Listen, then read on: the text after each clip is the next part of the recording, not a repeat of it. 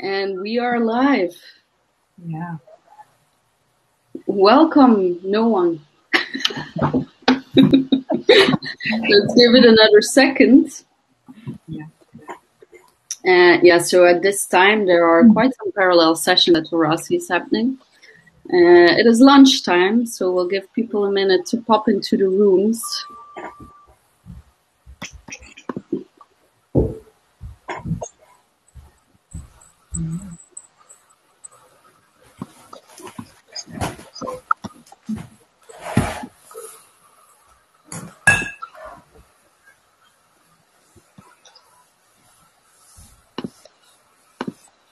Okay, we're just gonna start because the session is being recorded as well. So there we go. Welcome to this panel of the Horasis Young Visionaries at the Horasis Global Meeting. My name is Yonca Braeckman, and I'm the founder and CEO of Impact Shakers, where we help to build and scale inclusive impact businesses. Today, we want to dive into the subject of social mobility and closing of the wealth gap through entrepreneurship and investment.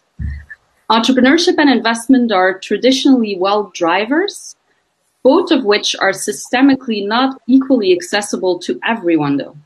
Now, how can we offer the opportunity to start building up wealth and increase social mobility to a new generation of entrepreneurs and investors? All of us in this panel chose entrepreneurship as our vehicle for change. We all support impact entrepreneurs and investors, either with development, community, resources, or financing. The research on this subject is still very limited, which is why I'm so happy that we're having this discussion today on this platform. And please, anyone interested in following up on this discussion, reach out to me later. Now let's introduce the panelists who each approach this subject from a slightly different perspective. We have Temi, who works with vulnerable youth at Equity Lab. Marie works with newcomers, refugees, migrants at Finklusiv. Then we have Priya, who approaches it from a sector perspective in 200 million Artisans. And she kind of builds the bridge to the investors. And that is Mabinty from Legacy Venture Impact Enterprises Africa, who is an impact investor, and Sevan, who approaches it from the impact investment sector perspective with Solifin. So let's start with introductions here. Mabinty, will you start? Yeah, it's a pleasure. Thank you so much, Yonca, and being with fellow panelists. My name is Mabinty Koroma-Moore, and I have Live Africa Legacy Impact Venture Enterprises. We provide impact measurement and management support for investors, entrepreneurs, entrepreneur support organizations, and we do it using a gender lens, understanding how investments and resources are impacting women and historically marginalized communities across emerging and frontier markets. What excites us about the work that we do is that we're trying to address the capital gaps. A part of our business also includes a fund that is called Kuishi, which is the Swahili word to live.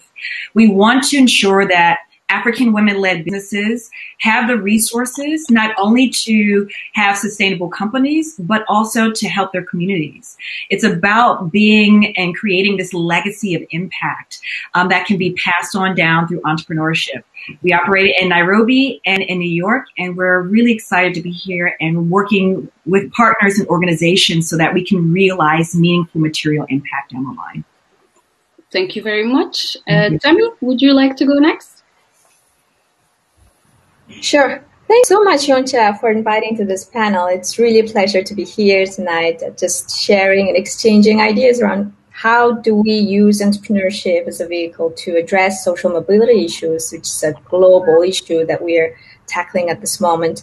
My name is Temi. I am born and brought up in Mongolia, but I'm currently based in Singapore. I am a founder and CEO of Equity Lab, which is a social enterprise working with underprivileged youth to help them gain income translatable skills to be able to improve their livelihoods as early as they can, and also try to bridge opportunities, growth opportunities to them through non-monetary incentives and sort of channels and incentives, etc. So here I am tonight, very excited to share and exchange and learn from you guys. And looking forward to the discussion. Marie? Yeah, well, thanks a lot for giving me the opportunity to participate with all you amazing entrepreneurs yourselves. I think that the subject of social mobility and the wealth gap has been very, very central to me on many years. So, I'm very happy to be a part of this. So I myself have always been working with microfinance and entrepreneurship support at various levels, because my experience stems from sector-wide support in Morocco to very hands-on support to young entrepreneurs in Canada, as well as a more sectoral approach at the European level. And it was clear in all those settings that underprivileged populations, such as immigrants and youth, very often turn to entrepreneurship to improve their livelihoods. And with the service economy booming, it is these vulnerable population that have been dependent on, that we have been dependent on, and COVID-19 has put that even more into the light. So when I arrived in Denmark in 2017, I naturally started looking at what was in place to support entrepreneurship for low-income individuals, and found that although the support is very well established when it comes to innovative businesses and university-bred ventures, there's very little support for all the others, and especially historically marginalized communities. And very, very quickly, I learned that on top of access to funds, the financial exclusion these entrepreneurs face first and foremost is access to banking. A simple business account to receive payments and pay bills in a normal way. And this is because banks are under a lot of pressures to track money laundering activities, and it creates a negative incentive to have a clientele of very small businesses whose main support is to sustain their owners. So I created Finklusiv in 2019 and developed a partnership with a cooperative bank. And together we set up a program to support access to banking to business owners and entrepreneurs who have received asylum in Denmark. We have been quite successful so far, as 75% of our recommendations have been approved. And the business owners we have supported declared expecting a turnover of over 3 million over the next year. And if you consider that 42% of them were receiving social support the year before they launched their activity, you really see, how this increases their wealth. And hopefully, decreases the wealth gap over time. And this problem affects youth particularly, as almost 50% of our clients are under 30, sorry. So we are doing this by providing coaching and training to our candidates so that they understand the requirements local banks have and the best way for them to develop a positive relationship with their bank. And now we're setting up our first loan product that will be guaranteed by a partner fund. But our vision is to extend to all of Europe and position ourselves as the platform that will link refugee business owners to banks in order to set them up in the best possible way for their small ventures, while making them a lot less risky for the banks. That's what we want to do and what we've been doing so far. Thank you, Marie. Sevan, what do you do with Solifin? Great. Yeah, thank you, first of all, Yonca, for the invitation. And very pleased to be part of this very beautiful and diverse panel today. So my name is Sevan Holemans. I'm based in Brussels. I'm a social entrepreneur myself, and now managing director of Solifin, which is a network of 22 now financial actors sharing the same values and doing what we call now impact finance. And the first let's say value that they share all together is transparency.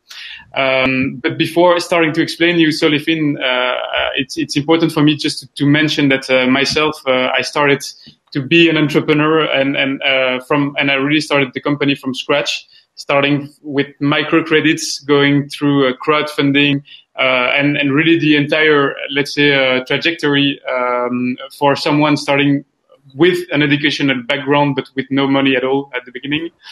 I had then very hard, let's say, adventures as well. I lost a lot of money throughout the way, and now money is really part of. It's at the center of my life and of what I'm doing with Solifin.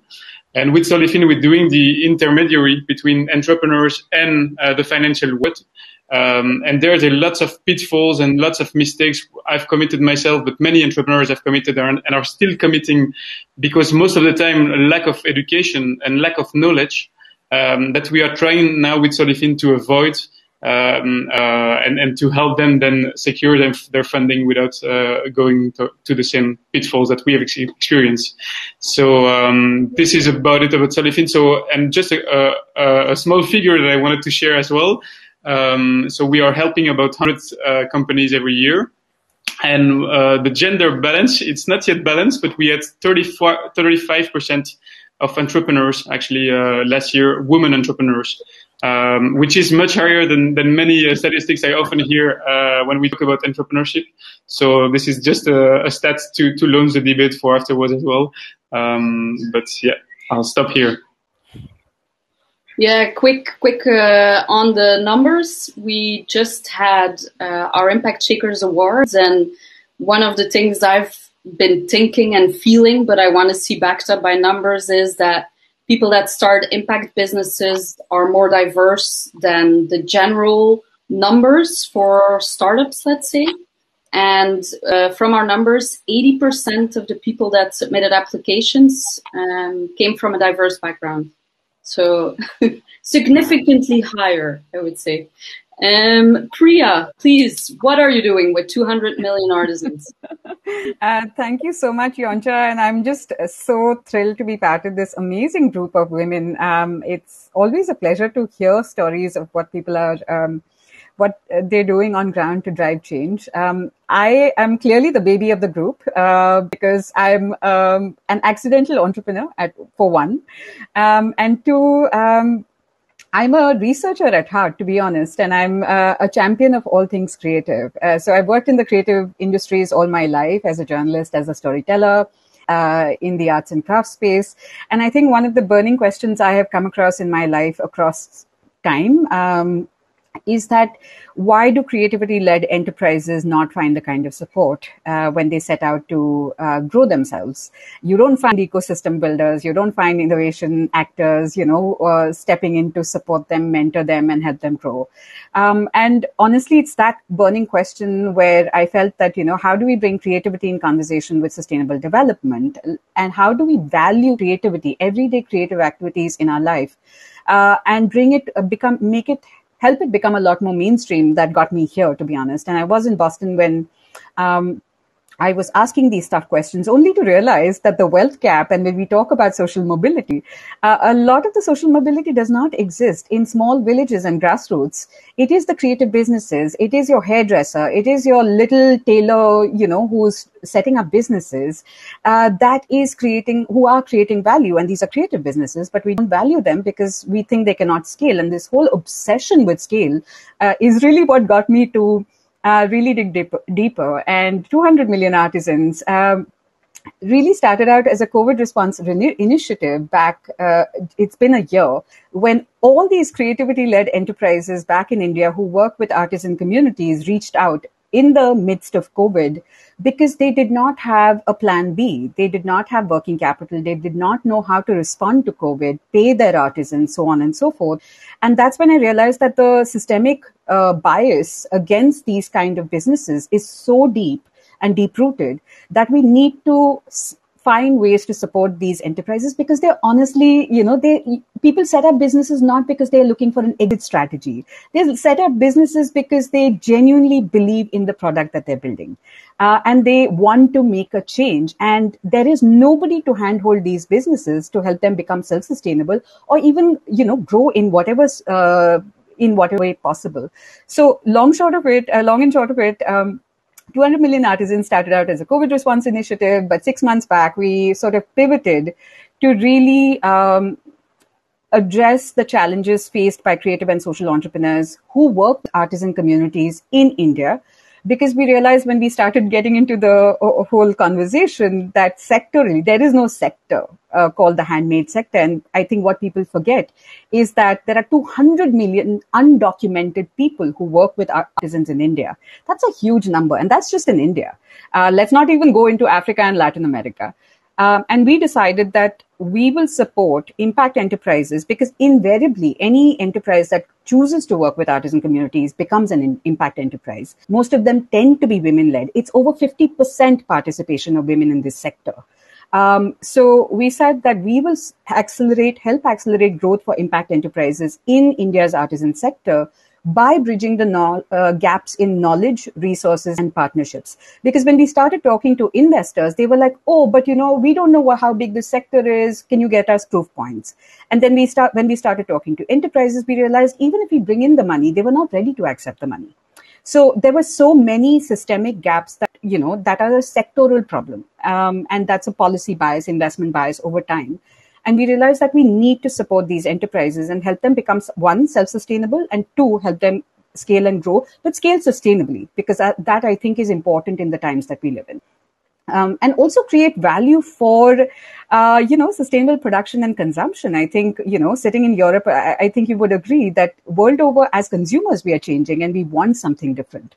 And India can, and these enterprises can really bridge that next level production and consumption gap that consumers such as ourselves, people such as ourselves are looking for, but we need to support them to scale and to serve the needs of the consumer of the future. And that's really what we're doing. So that's 200 million artisans for you. Thank you, Priya. You already touched a bit upon how entrepreneurship can help increase social mobility. But let's start with young people. Temi, the setup of Equity Lab is to create social mobility in youth, right? Yeah, really, I really resonate with the problems that, all of you panelists, amazing people are addressing and also talking about, right? And when we started off the journey of Equity Lab earlier in 2020, last year, we started to understand the problem of systemic poverty. Millions of people today are trapped in systemic poverty, and it's due to many, many factors. And of course, you can't do everything and all, but then we try to come up with a way that we can sort of contribute from grassroots level. And that's how we kind of conceptualize the solution Equity Lab is running these days for underprivileged youth, which is basically, we know that for underprivileged youth, it's hard for them to be even seen as a person, as a community, as a people, who has a potential to do something great in the future. With them receiving not very good quality of education and not being able to have that competitive edge over other kids in sort of well-off communities and all, we wanted to give them that sort of leap of change and growth by way of sort of empowering them to first be able to contribute in their communities, betterment of their environment in their community, doing as little contribution as, cleaning up the streets, cleaning up the river, helping better the environment by contributing in ways that they can, only in their own capacity. Let's start from there. Tell us your story of how you are creating this small little change of spark in your own little community, own little environment. Tell us about those stories. We'll help you to come be visible in the broader community with your stories and with your contributions, so that one day you will be recognized by your sort of, commitments and the hard work that you're doing. It doesn't have to be, those standardized test scores, right? Let's think of it in better ways that actually mean something, right? Meaningful ways. And then that's how we sort of are helping underprivileged youth in Mongolia and Singapore to also be seen by their sort of passion and contributions, commitments, actions, rather than application forms, to the, colleges, to the prospective employers in the future. And then through that process, we're also providing trainings and all types of mentorships and coaching to help them to also have this, carry on this growth mindset and also the positive life attitude that someday I'll be there standing with you.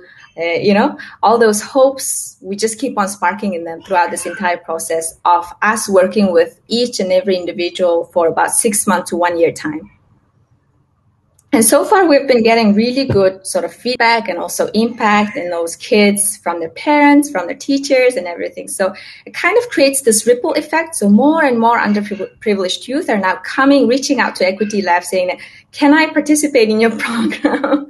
And now we're at a point of time to even think about how do we then scale the program? How do we ensure that this program reaches every kid on the block who has this heart and the passion to grow out of their existing circumstances and livelihoods, which they're to change the livelihoods of the family, for the parents, for themselves, for the future kids and everything. So these are some of the beautiful stories they share with us when they come on board with us at the Equity Lab.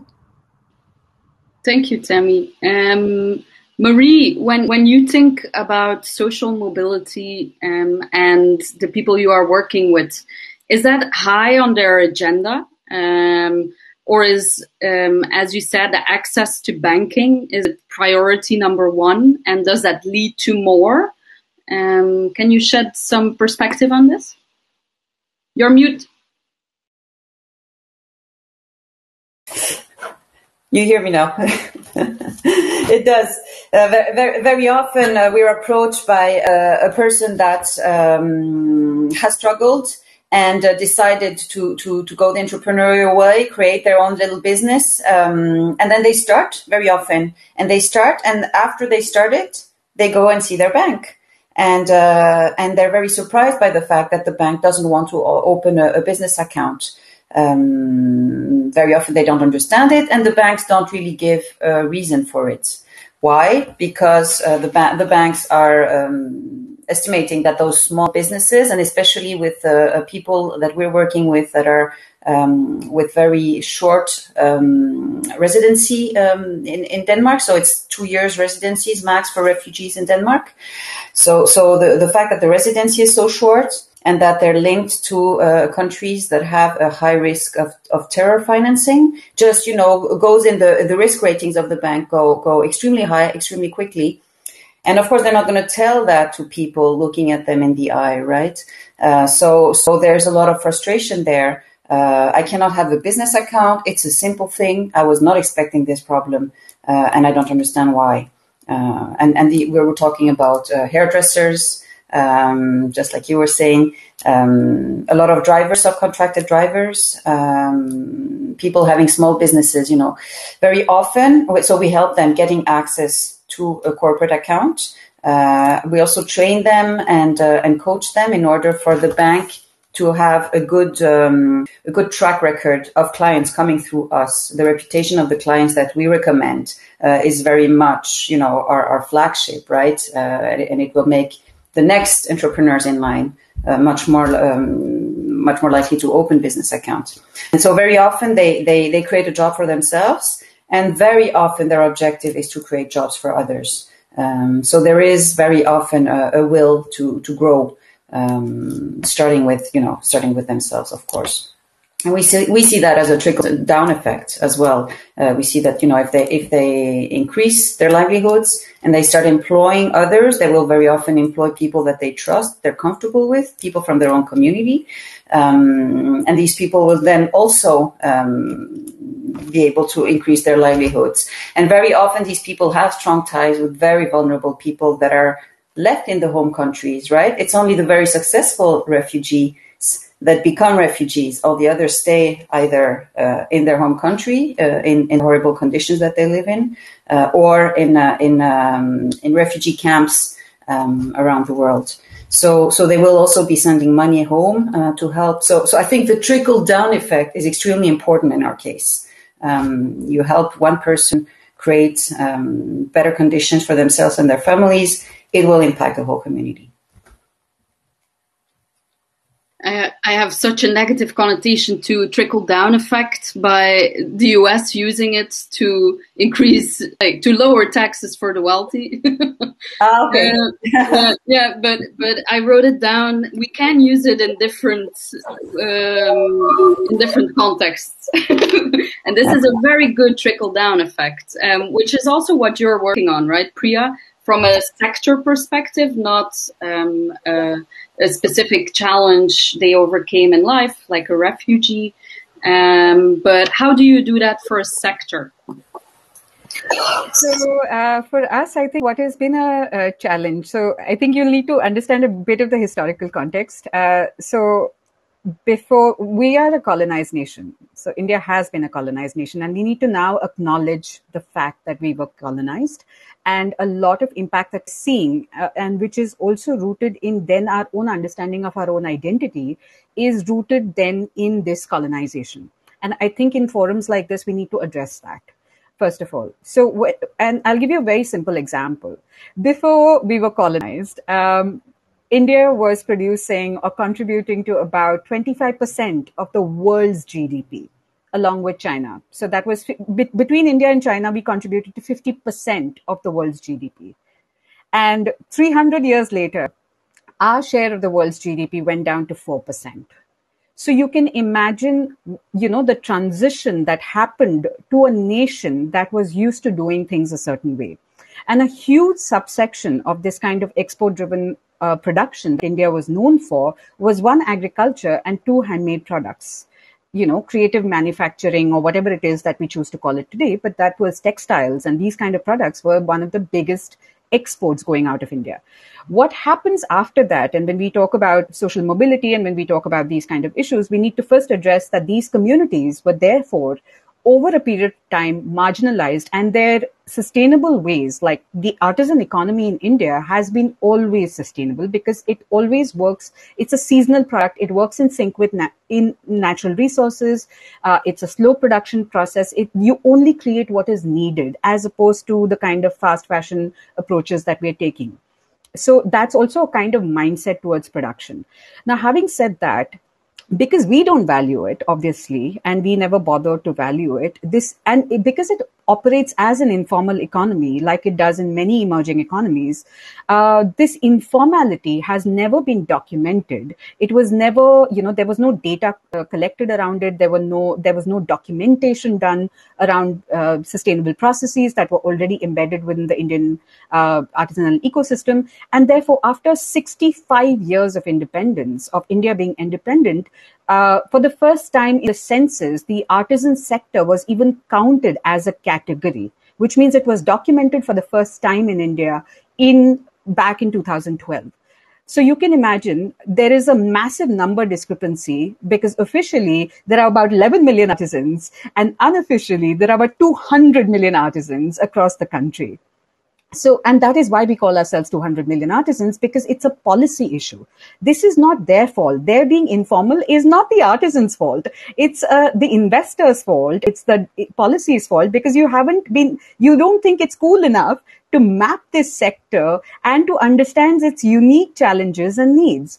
And therefore, it's a sectoral problem, and not just this poor little cute old lady making beads. No, it's not that. We're talking about millions of dollars of sustainable production that can position India as the next potential exporter to, the kind of demands that are coming out of Europe and other parts of the world. But we're not looking into this seriously. And recent numbers have suggested that while India might be, great with its IT services and so on and so forth, we have a 12%, $140 billion missing production in low-skilled labor. And basically, this sector can contribute to this low-skilled or differently skilled labor while creating jobs, while creating sustainable production, and creating inclusion, because it has 50% participation of women.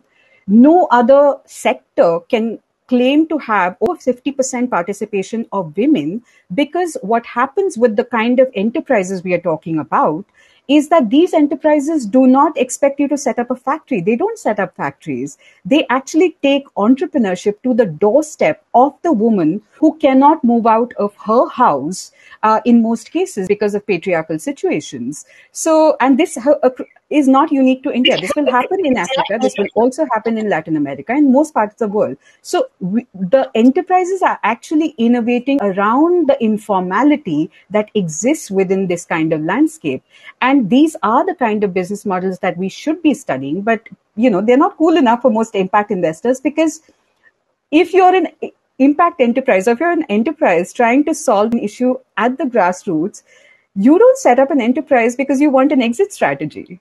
You set up an enterprise because you really want to serve the communities, and you're not looking for a quick exit. You're not looking for quick, scale. And I think most impact enterprises or investors don't seem to understand that if you're talking about co-creation, collaboration, and these kind of issues, it's also, the onus is also up to them to meet these enterprises halfway and listen to the needs of these enterprises, as opposed to telling them what they should be doing, and create these impossible definitions of scale, which is why this sector gets left behind. So which is why we are taking a sectoral approach towards this, and really saying that we need to reshift and change the definition of one scale. We need to look at ideas like the new formal, where the formal and the informal meet, where social protections are embedded, and so on and so forth. Where banking access is created for women and marginalized communities. And these are the kind of enterprises who do it. And we need to really start looking at these business models and start supporting them. Thank you, Priya. Some huge opportunity for social mobility there. Yeah. By looking from, let's look at it from the perspective of an investor, Mabinty. Social mobility of entrepreneurs, is that high on your list? It's a priority on our list. It's our guiding principle. I resonated so deeply with Priya and Marie and Tammy and Sevan on some of the points raised. I think Priya calling out colonialism and its impact in the way investors deploy capital. I think the biggest challenge that we have, and we're still navigating, is the lack of diversity and inclusion on investment teams.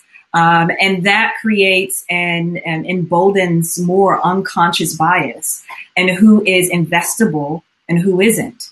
When we look at women, you look at how much women entrepreneurs are creating, the households that are dependent on them, unpaid work. Even in my work with investors, it's really creating greater visibility of, is this financial instrument actually aligned with the needs of the potential investees that you want to reach? And then when sometimes there is this bias where certain industries or certain sectors are deemed too risky to even deploy capital. I think we still are stuck in this way of investing in tech because it's deemed still the sexier sector. It's deemed to be more scalable, to be you're able to exit fairly quickly.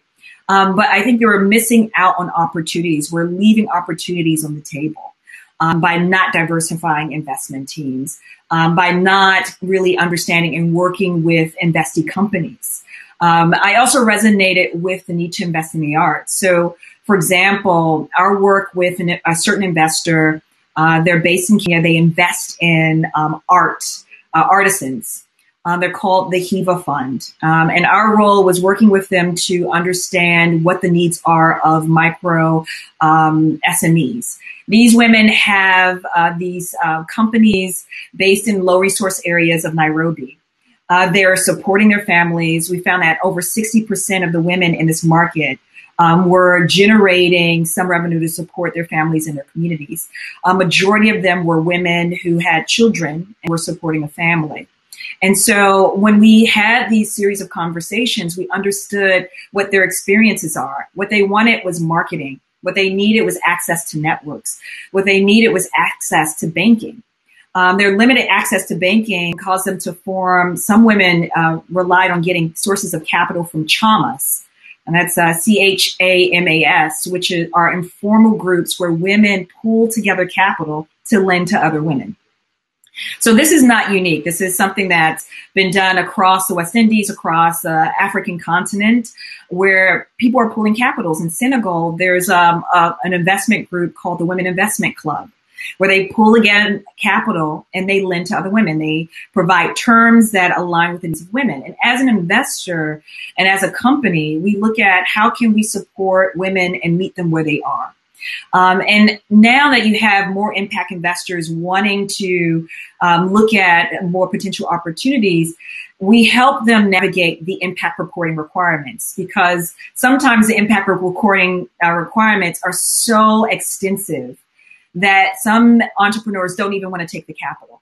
So how do we identify what are the metrics that matter most? What will provide information that is valuable on the financial and social and environmental impact for investors to drive more capital, to drive capital through the form of technical assistance? And for us, we look at health, education, the arts, technology, and health sectors. And it was important for us to look at the arts and creative economy because it's underinvested in, particularly when you look across Africa and notice that it's majority women.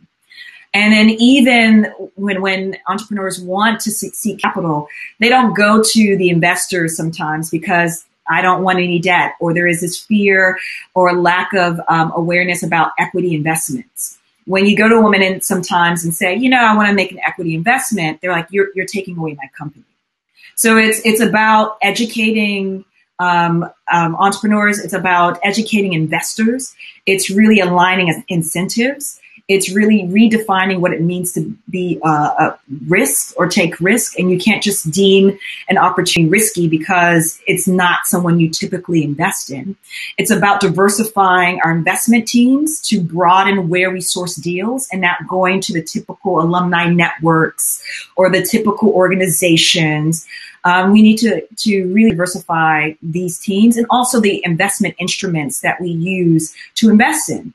Because sometimes there's certain instruments that people deem sexier than others. Let's do a new impact bond, or let's do this bridge financing facility. But have you tested it in the market? Is it really aligned with what the market needs? And sometimes, how can we unlock more capital from other investors? How can we use philanthropic capital better? Like during the pandemic, what I think many of us saw are this emergence of rapid response mechanisms, these COVID relief funds. And it's only a short period of time, not giving a lot of entrepreneurs enough runway to use capital in a way to support their businesses. And for us, it's really understanding the needs of our potential investees and making sure they have enough runway, working with them as partners, redefining that investor-investee relationship as not just a top-down dynamic, but working together to ensure that they are able to grow their business. They're able to have financial inclusion, to hire more people from historically marginalized communities. And so I think it's redefining what is investable. And we have to take in consideration ethnicity, gender, differently abled people, because we're missing out on deals and we're missing out on opportunities to really advance positive impact that's material. So that's, as an investor's point of view, we are a different type. And we believe that we have to disrupt in order to move forward. Disrupt away, Mabinty. It's exactly what I think about how to diversify the investors, how that will make a huge change, and not only in who they are, gender, ethnicity, where they invest, but also in the communities they invest in, like you were saying, and the types of profiles that become investors, because very often it is bankers, investment bankers, people with a corporate background, people that have a very traditional relationship with money. And if we want to disrupt the way the financial system works and an investment system works, we need different types of profile to enter. We need different types of entrepreneurs as well. We need the anthropologists to join and the sociologists. And let's go to Sevan's work, where he's uniting the different types of capital in one particular ecosystem. Sevan, how do you see the relationship of Solifin with social mobility and this closing of the wealth gap, or the potential to? Yeah, so I can only echo a lot what has been said, even though I also realize that my perspective will be a little bit different, because I'm speaking from a Belgian perspective, where lots of things already exist for social mobility and to help actually entrepreneurship and the starting of those companies. And if we look at, it's really wealthy here. So speaking from Belgium, I can only see lots of microcredit institutions, lots of public subsidies, grants, programs going to the schools and pushing for entrepreneurship very early on for really young people. And so I see lots of barriers already were overcome by the states being very interventionist here, and coming from a country where there is a lot of money, and we should be all aware of this. So from the Solifin's perspective, how we see social mobility is actually, once this entrepreneurship started, is to help them actually giving them the same chances as someone who has been, let's say, more educated into entrepreneurship and money and financial background, to kind of give them the same chances. And what I'm speaking of is that, for instance, lots of entrepreneurs are coming to us and they don't have much background about their financials. They don't know much about money. They don't know much about how to manage money. They don't know much about what's an ideal mix of investment, for instance, and financing mix. And more than that, and that's the second step, is that there is a huge asymmetry of information between entrepreneurs and the financial sector. The financial sectors, they know very well who they're talking to. They know very well the sectors they're active in. But most of the time, the entrepreneurs, they don't know much about the investors themselves. Who are they? What is the organization behind? What is the non-financial support that they can bring me beyond money? What are their real expectations into a return of investment, or let's say payback period or exit strategy? And that's something we do with Solifin. We try to bring as much information as we can to help the entrepreneurs actually realizing that once you have a good project, you should be the one doing the shopping, and you should be picky. You should really take the time and know what you want and look for this right investor or right funding mix that you need. So that's really something that we are doing, and we are pushing for our members, which are the financial actors, to share as much information and not to be scared of sharing this information. So there is a lot of mentality change that I see. But what I want to add on this, top of that, is that for me, and it's not my hat from Solifin, I would say it's more my personal hat. I think everything starts personally. So what I see is that the best way to help entrepreneurs today is to help them realize that they are the center of their company, and it's mainly the case for the first years. I mean, until the team is reached like 10 people. The strength and the weaknesses of business will be very much related to the strength and weaknesses of the entrepreneur himself, and and it's the same thing for money. Our personal relation with money. No one is at peace with money.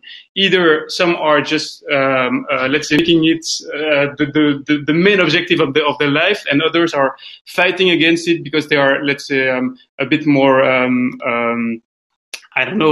against the world of capitalism, against the world of money, and it makes often their projects being a mirror of this relationship as well. And so what I would think the best way to help entrepreneurs today for the social mobility is to convene more training on personal development.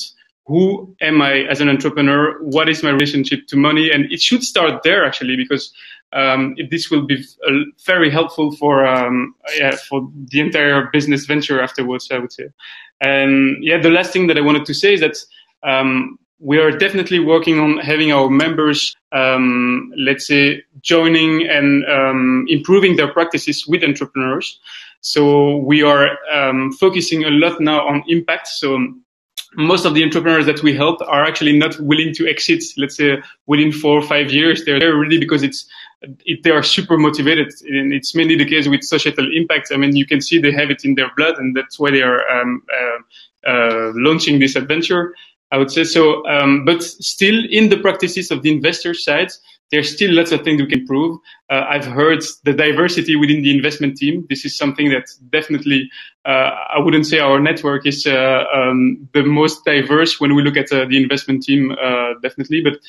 But also, yeah, just no. But I'm going to stop here because I still have lots of things to say. But yeah. So this is how we see social mobility within entrepreneurship, and it starts with I would say the personal development at first. That is a beautiful conclusion, Sevan. Thank you so much for joining the panel today. Mabinty, Temi, Priya, Marie, Sevan, thank you.